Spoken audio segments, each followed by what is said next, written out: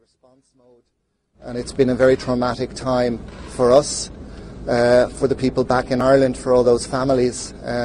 We have thousands of Irish students who come to the United States every summer on an exchange program, and they work here and they gain valuable experience here, and they get to experience America.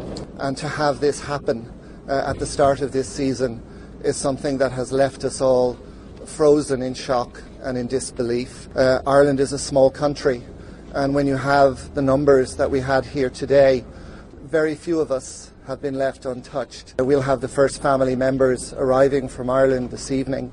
It's going to be a very tough time for them. Our hearts are breaking, but it is so good to know that so many people stand with us. So thank you. Today, the Alameda County Coroner's Office had the difficult task of giving 6 families the worst phone call they're ever going to get in their life. The building was under construction from 2005 to 2007. There's a series of inspections that go on during that time. The final inspection for that was in January of 2007.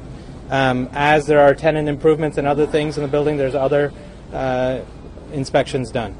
Among other things, they inspected all units that had similar balconies. They have red tagged the other units. There were 3 other units that had similar balconies, and they have red tagged those. The property owner has been ordered to do a structural evaluation, and we'll be doing our own evaluation of the property, and we'll know that within 48 hours. We should know more.